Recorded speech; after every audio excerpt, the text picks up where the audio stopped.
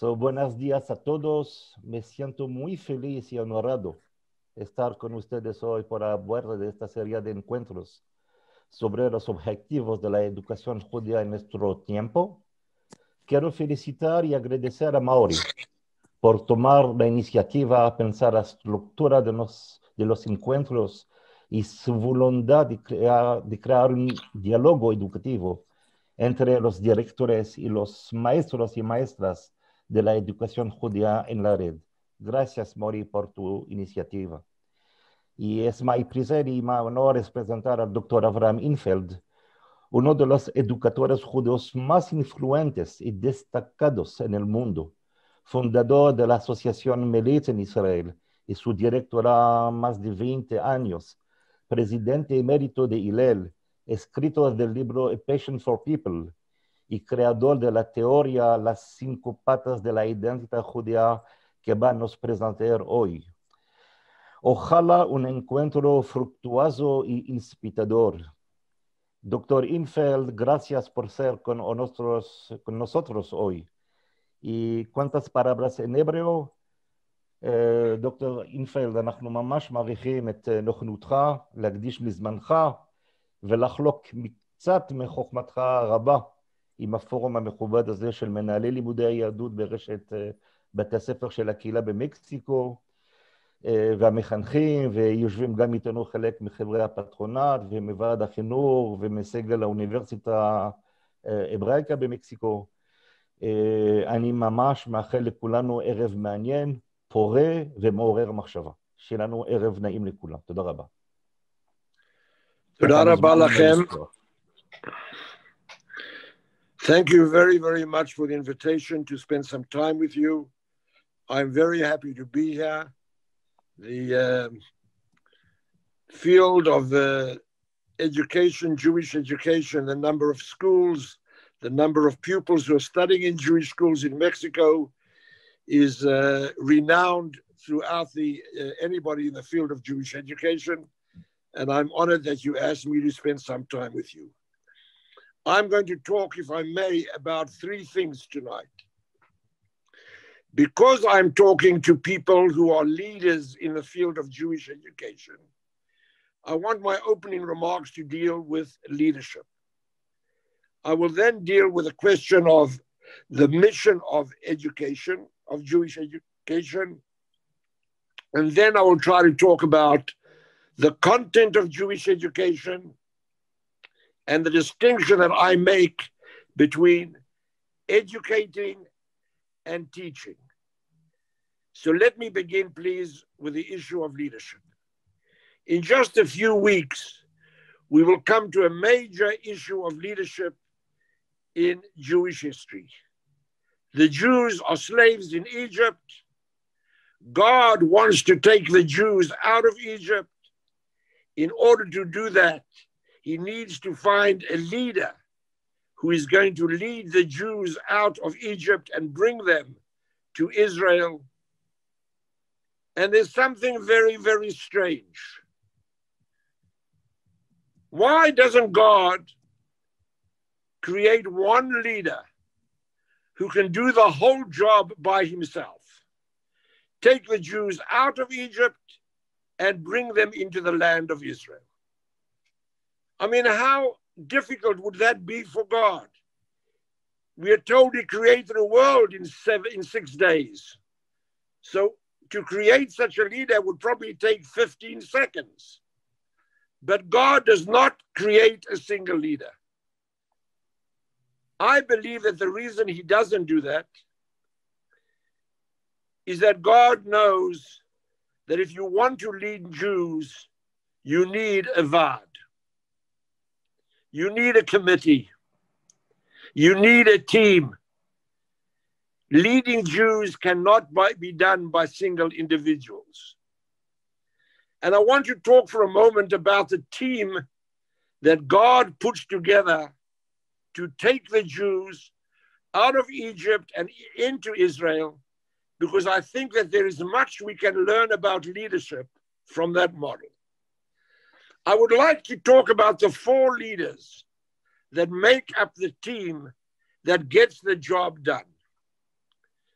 They are Moses, there's his brother Aaron, there is his successor Joshua, there is his sister Miriam.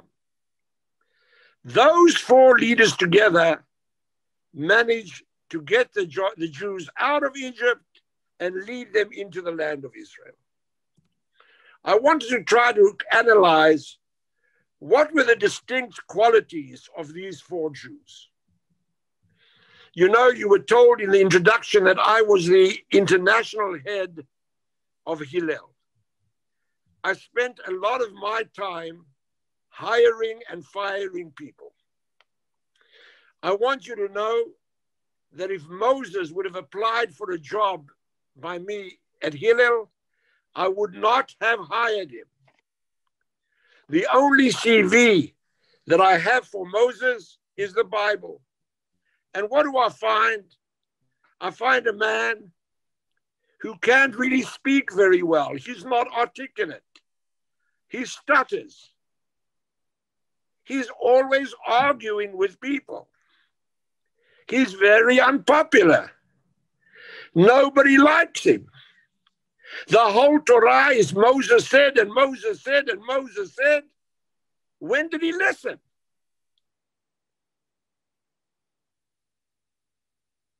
He was a terrible administrator. He had to wait for his father-in-law to come and teach him about delegation of authority. He knew nothing about that. He had none of the qualities that I hope in your University of Hebraica you teach.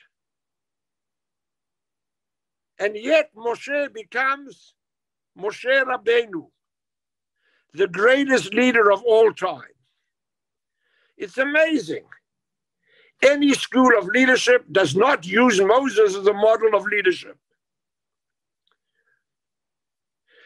He's always getting involved in other people's business. He sees a Jew and an Egyptian fighting, he gets involved. He sees two Jews fighting, he gets involved. Who asked him? And yet he becomes Moshe Rabbeinu. You know why? Because Moshe was driven by a mission. He knew exactly where he wanted the Jews to go. He didn't move from that by any form of persuasion. No bribery, not for the sake of popularity. Nothing moved Moses from his vision of where he is taking them. His brother Aaron was the exact opposite of Moses. He was known as a lover of peace and a pursuer of peace. Ohev shalom v'rodef shalom. He was always looking for compromise. When I try to imagine Aaron, I try to imagine somebody walking with his arm around his fellow Jew, saying, share with me, talk to me. He always listened. He was also very, very articulate. He could speak to Pharaoh and speak to the simplest Jew. And when Moses and Aaron worked together, everything went well.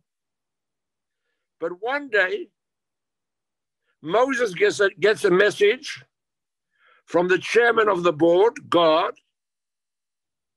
He says, Moses, come to a board meeting. It's going to take place on top of a mountain. It's going to be a long board meeting, 40 days and 40 nights. And Moses climbs the mountain and leaves the Jews in the hands of the leader who has all the qualities of leadership except the vision. And Moses, who possesses the vision, climbs the mountain, leaves the children of Israel in the hands of a leader who has the qualities of leadership, but not the vision. And what do? They build the Egel HaZahav. They build a golden calf. That's the story of Jewish history. I think it's a story of all history. I think it's a story of all leadership. If you try to lead without a vision, you will end up building a golden calf. But as I said, when Moses and Aaron worked together, everything went well, but they were not enough to get the Jews out of Egypt and into Israel. You know why? Because they were both very cerebral. They both used their mouth. They both tried to talk. But if you want to lead Jews, you cannot concentrate only on the mind. You have to hit them in the heart. You've got to touch them in the stomach. You've got to move their legs. And that is why God adds to his team a woman by the name of Miriam. She is a Jewish woman and she doesn't talk. You know what she does? She sings and dances. She plays the tambourine. She gets people to move their feet. She brings passion to leadership. Moses brings a vision. Aaron brings an articulation of the vision. Miriam brings passion for the vision. Without those three qualities, leadership will not work. That's why all three were needed. But they were not enough to get the Jews out of Egypt. They were enough to get the Jews out of Egypt, but they were not enough to get the Jews into the land of Israel. And why not?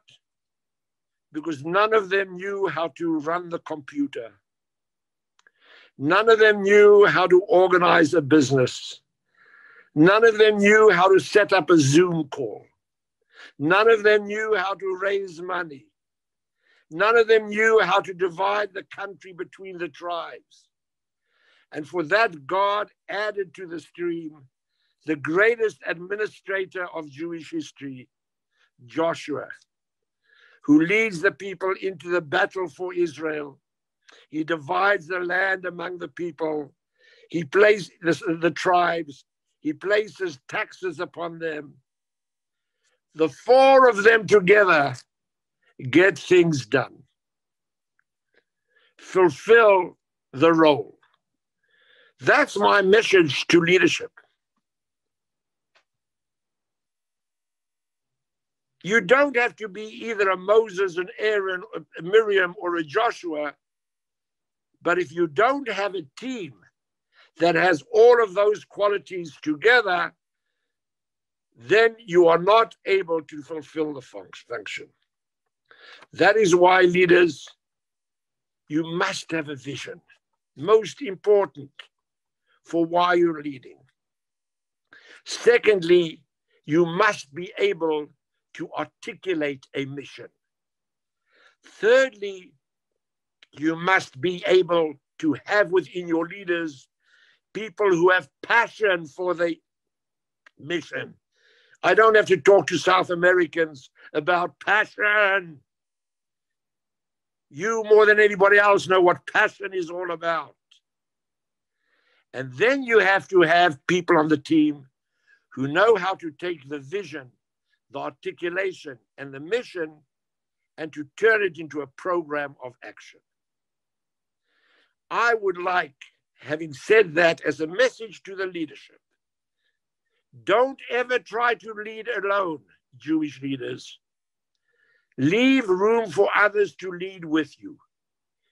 And make sure that in the sum total of your leadership, you have all of those qualities.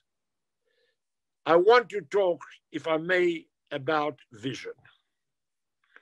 For me, the vision of Jewish education, not the vision of Jewish scholarship, not the vision of Jewish learning, but the the mission of Jewish education is how to ensure the continued, significant renaissance of the Jewish people. That's the mission in a nutshell.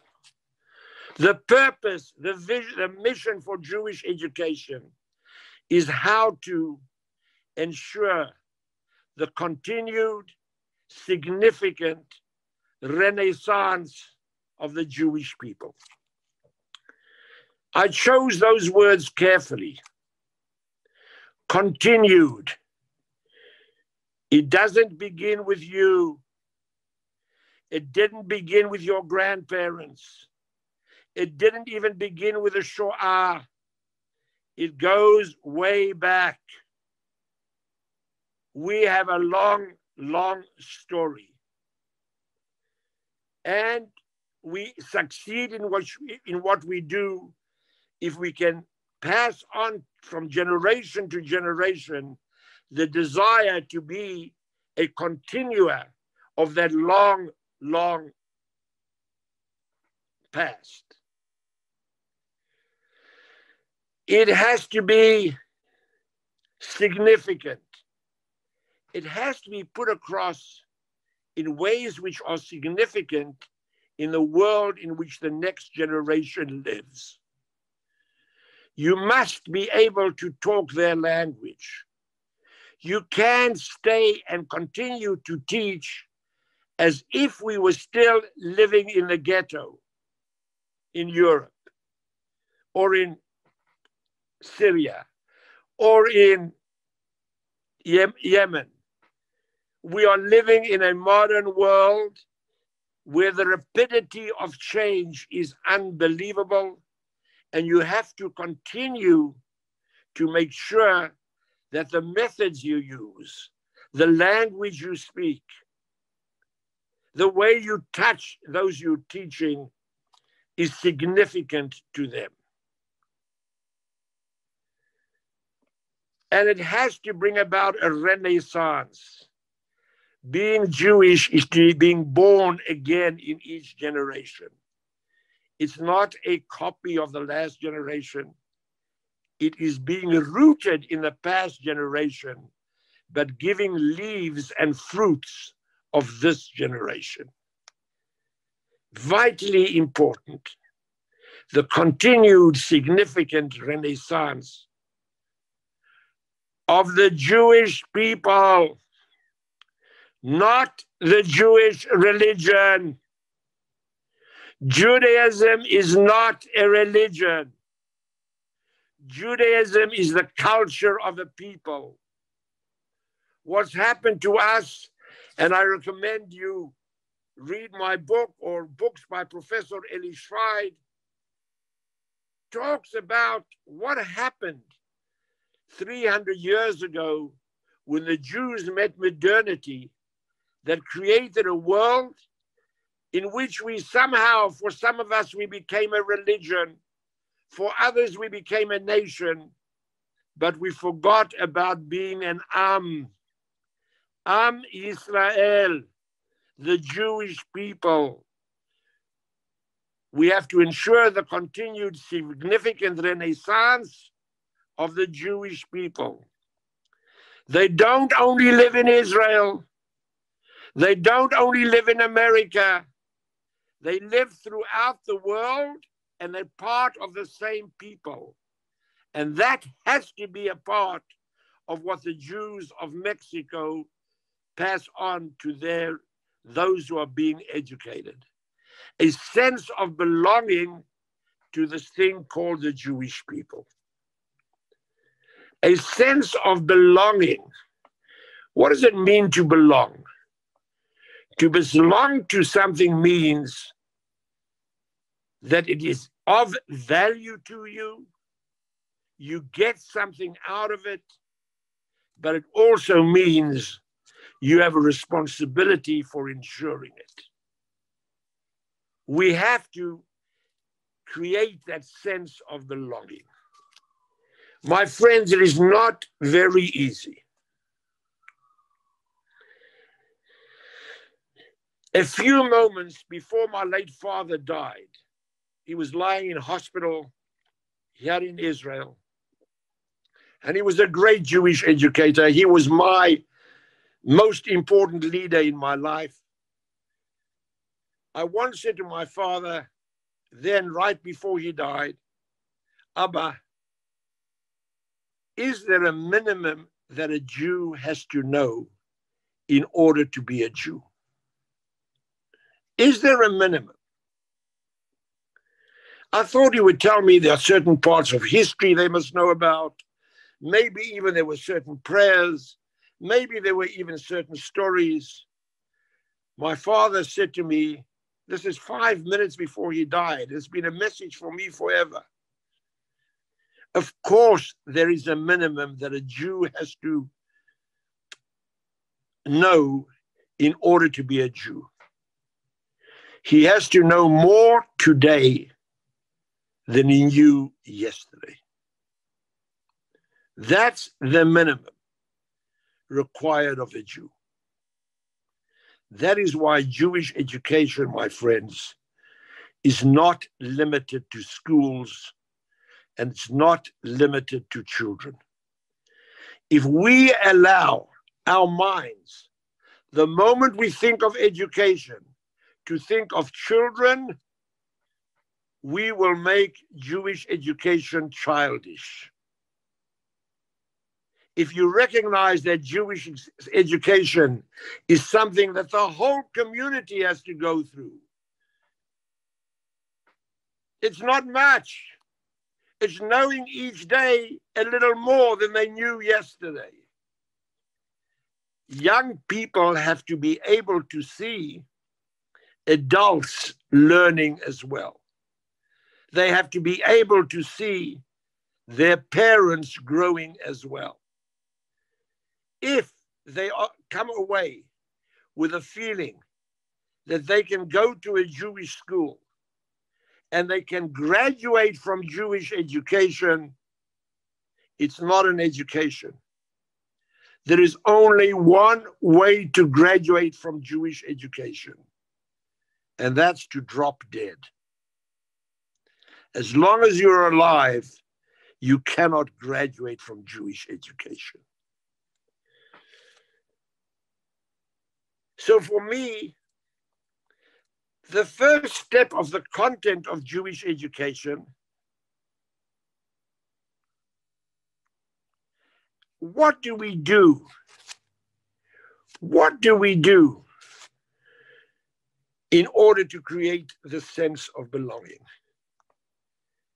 What do we do in order to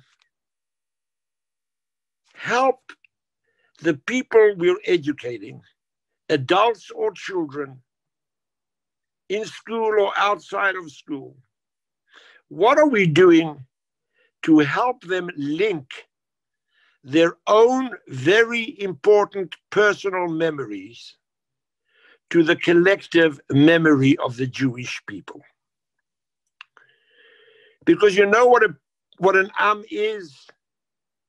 An am, a people, is actually, I want to tell you a story.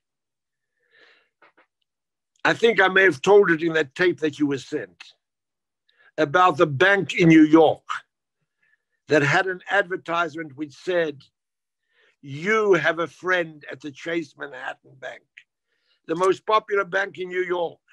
Everywhere they advertised, you have a friend at Chase Manhattan. When Bank Discount opened up its first branch, they looked for an advertisement to attract Jewish customers. And for a whole year, they advertised an amazing advertisement which said, you may have a friend at Chase Manhattan, but we're a mishpacha. We're a family. Irrespective of where we decide to live. In Mexico City, in Havana, Cuba, in Johannesburg, South Africa, in Jerusalem, Israel, or in New York or Moscow. We are one family. We're a very, very special kind of family. We have a special chromosome. A chromosome that I call the M chromosome. In that same piece that I hope you watched, which I said, I told the story of my father who hoped very strongly that I was become a physicist. And when I went to study at the Hebrew University, I went to study physics.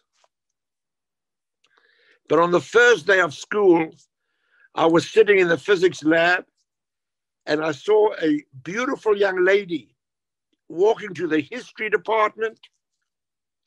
So I graduated in history instead of in physics. She's now the great-grandmother of my great-grandchildren. But I had to let my father know that I was not going to study physics. So I turned to my father and I said to my father, Abba, I've decided not to study physics. I am going to devote my life to the study of Jewish history. And I got a telex from my father because we didn't have emails. And in that telex, my father wrote, I could see from the size of the letter that he was angry. But he wasn't angry at me. He was angry at the Hebrew University. He said, what? You are teaching Jewish history at the Hebrew University? There is no such thing as Jewish history. Jews don't have history. Jews have memory. Memory. And that is why the verb that appears more in our culture than any other verb is the verb lizkor, zachor, zecher, zikaron. Remember, remember, remember. What's the difference between history and memory? History is knowing what happened in the past. Memory is knowing who you are because of what happened in the past. And that is why the role of the Jewish educator is to take the young student with the best talents and with the best equipments you have to take young Jews on a stroll down memory lane. Because when you walk down memory lane, you find everything that's important to the Jewish people. In memory lane, you will find values. In Jewish memory lane, you will find God. In memory lane, you will find the land of Israel. Down memory lane, you will find the Hebrew language. But they come together not as items that I just teach and impart, but that create that sense of belonging. I developed a theory, which some of you refer to, of the 5 legs of being Jewish. You know that Jews come from different places, have been through different experiences. We are never all going to be the same. I'm not going to become a Haredi. I'm a modern human being. I'm madly in love with my iPad. I cheat on my iPad only with my iPhone. I'm living in a modern world and with a particular memory of growing up in South Africa where I felt like a tribe. And I meet American Jews who think that Judaism is a religion. Whether they are Orthodox or Reform or Conservative, they're convinced it's a religion. I find Jews in Israel who think it's a nation. We are not going to be uniform. But if we go back to understanding that we're one we can become unified without being uniform. It's not easy. It demands having recognition. It's vitally important. I don't know how much time I have left, but I want to end with one lesson about being Jewish that is very important to me. Every Friday night, Jews at the dinner table, at the Shabbat table, say the Shabbat Kiddush. My father, who was one of the founders of Hashomer HaTzair, always on Friday night made the Kiddush at home. And I used to say, Abba, you don't believe. You're not a religious person. Why are you making the Kiddush? He said, because I find in the Kiddush on Friday night, and we repeat it every week, every Friday night, I find two very important messages that are central to being Jewish. In the first part of the Kiddush, we remember that God made this world.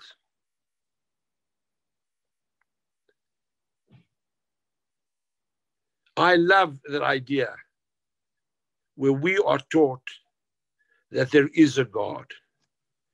You know what's important about saying there is a God? You're saying to human beings, you are not God. Wow. There is nothing more dangerous in this world than a world in which human beings think they're God. When you say that there is a God, you are recognizing that I am not God. And by the way, Mauricio, nor are you. None of you are God. We are only human. And by the way, we are first and foremost humans. We are part of the human world. We don't have to be considerate only of ourselves. We have to recognize that we have a human responsibility. And then right after we say the blessing over the wine, we talk about the exodus from Egypt. We are human beings, but we have our own narrative. We have our own distinct memory.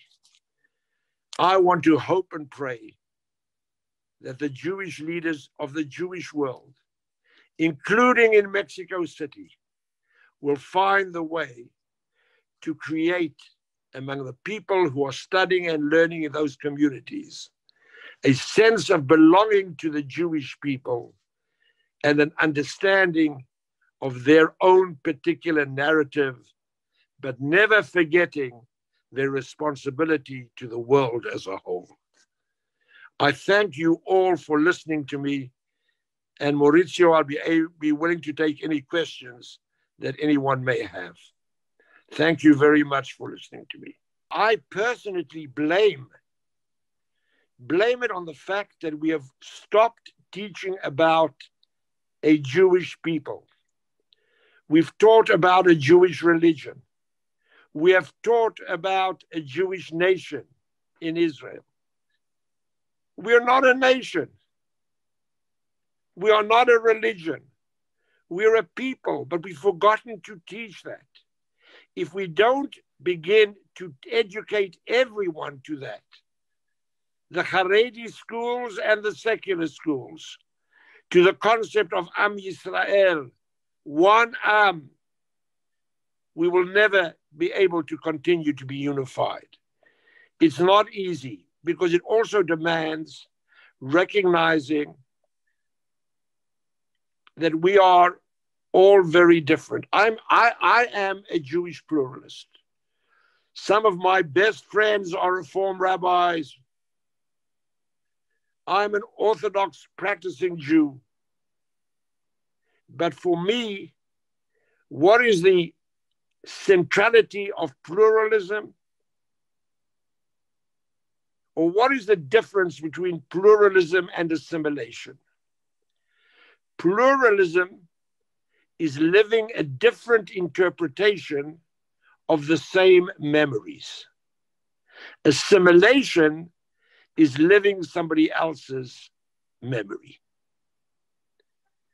We have to recognize that there is value in allowing people to give and to allow them to have their interpretation of our common memory. But for that, we have to teach our memory in an inspiring manner. Yes, that is why when I talk about the 5 legs, I say, Jews, choose 3. You can't choose all 5. My father was the greatest Jew that I knew, my teacher. He didn't accept religion.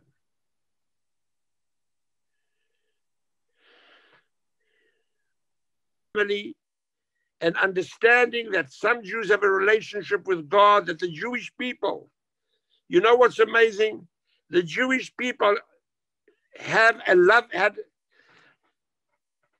when I turned 70, and some of my friends came to greet me, I told them, you have to greet my wife as well, because she's a part of my life. The Jewish people are having a love affair with God for 5,000 years. If you want to talk about the Jewish people, you can't ignore that love affair. Whether God exists or not is irrelevant. He's played an important role. The concept of God has played a very important role in the mindset of the Jew.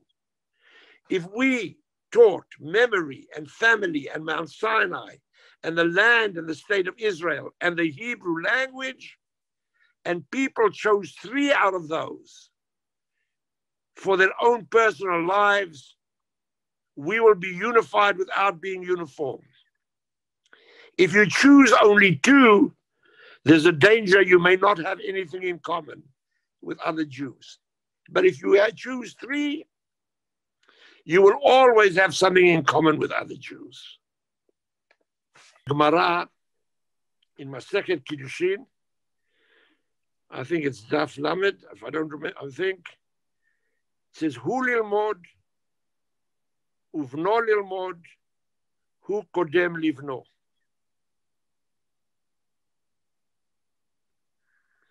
If a person has enough money themselves, they should spend the money on educating themselves first. Because if adults don't relate to learning seriously, if it isn't seen by children as being as important as any other subject taught in any other university, why should they relate to it? If you're teaching it only to children, then it's meant for children. And when you have a bar mitzvah, you graduate out of being Jewish. Why should it be important? Maths is more important. There's a big difference between teaching Jewish education and teaching maths. I've never met a teacher of maths who wanted his pupils to become a triangle. They concentrate on teaching. When you're involved in Jewish education, you want the person you're teaching, the people you're teaching, to be precisely what Danielle spoke about: reflective, serious, aware, conscious. Those who take it seriously can tell you how wonderful that is. And that is why you have to model adult education as something that young people can see. Otherwise, Danielle, we are sending the message clearly. Jewish education is for kids. I don't want to be a child. And I don't know any child who wants to be a child. It's not, it can't be important. if it not aimed at the entire Jewish people. So, Daniel, I think it means accepting that fact we're an and that Judaism is the culture of this and a very important culture that impacts on how one lives their life, how one relates to others, how one deals. I mean, when I study Gemara, I find questions over there which are serious economic questions. When you build a society, what's more important, to invest in the aged or in the children? What's more important? That's a serious question that anybody in the field of national economics has to deal with. Where are human priorities? Jewish thought thinks about all of those issues. We don't ever reach that. We keep teaching. I know of my friends' children in schools who for the 11th year are learning the same thing in school that they learned last year. What's the point in that? All psychologists will tell you that people develop. What you teach has to develop with them and has to build on their abilities, the ability to think reflectively. But if they think reflectively about Jewish education the way it is in most of the world, they will reject it because it's meant only for children. Of course, it has to include children. People always ask me, at what age do we begin Jewish education? At 5 or at 7? You begin Jewish education at the age of 8 days. Not at 5 or at 7. You impact a kid's education by the way the parents behave. My parents went to my great-grandfather went to a Jewish school, but he didn't go to a Jewish school in order to learn about being Jewish. He went to a Jewish school in order to get the knowledge that was inspired by the education he got in the home. We don't have that today. We have to rebuild that as an Am. Daniel, I don't know if I've answered your question, but my late father said to me once, if someone asks you a question, say what you want. If it doesn't answer his question, it's a sign that he asked the wrong question. That's all. Okay, thank you. First of all, we have, I mean, I don't know who I'm going to be insulting in the audience, but I don't understand this business of conversion to Judaism. Hebrew is giyur. Giyur has got nothing to do with conversion. Conversion, the word is hamara. You don't relate to somebody who becomes Jewish as having gone through a conversion. He has gone through the word giyur, which comes from the root of lagur, and to share the fate. I think that we should stop talking about converted Jews and talk about adopted Jews, people whom we've adopted into the family. Look at, in life, adopted kids who are adopted into the family. If they're adopted with love, with warmth, with embrace, they absorb the collective memory. It is most decidedly possible to bring with you all kinds of other memories and find a way of linking to the collective memory of this people. It is much more than a religion. By the way, we are decidedly not a religion. Alfred North Whitehead, one of the most, describes religion in the following way. Religion is that which a man does in his moments of aloneness. It's that deep inner relationship between the single human being individual and God Almighty. Judaism doesn't talk about the relationship between the single human being individual and God Almighty. It talks about a relationship between a people and God. You know, the holiest day of the year is Yom Kippur.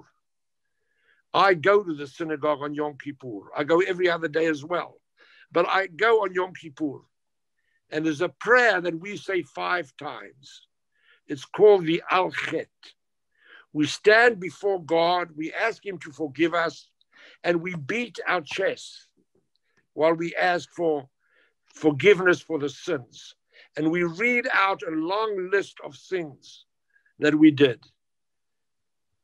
I'm a passionate person, as you can see. I beat my chest very hard. I can't touch myself for 2 weeks afterwards. But I want to tell you, and this is the truth, at least half those things on that list I've never done. Daniel, believe me, half the things at least on that list I've never done. So why do I beat my chest? Because we never pray in the singular. We only pray in the plural. Al-Chet Shechatanu. Forgive me for our sins. Which is why you need a minyan when you pray. We're a collective relationship with God and not an individual relationship with God. Culture is that element of life which includes those elements that are important to your membership in this people. For some, it may include a relationship with God. For others, it may not. By the way, there is a term converted Jew in Judaism. You know who's a converted Jew? Somebody who converts out, not somebody who joins us. Somebody who joins us is a Jew. You are not allowed to remind again that they're again. Once they've joined us, they are part of the family. Who's a converted Jew? Somebody who leaves us. But he doesn't become just a mumar. He becomes a Yehudi mumar. He's a Yehudi mumar because that's the way it is in a family. How do you join a family? You're either born into it or you're adopted by it. How do you leave a family? You don't. That's what it's all about. Jewish education has to be made important. Important.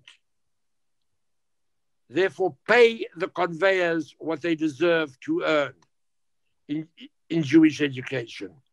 You attract the best people to Jewish education, but you only do that on 2 conditions: that they are the best people you can find, and that they are continuing to learn themselves.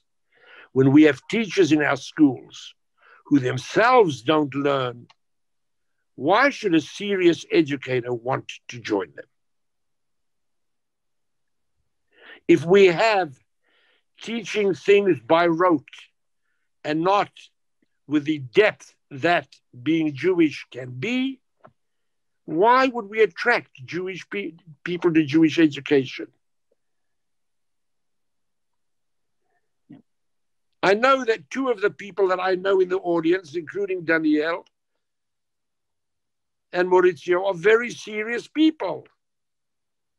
They've come to Jewish education because they value its importance. We've got to make it a valued profession. I want to thank you for inviting me to be the first speaker on the series. I know who the next 3 or 4 speakers are.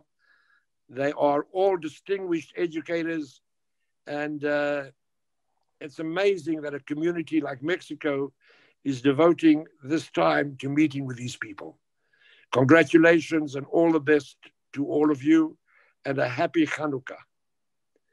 Happy Hanukkah.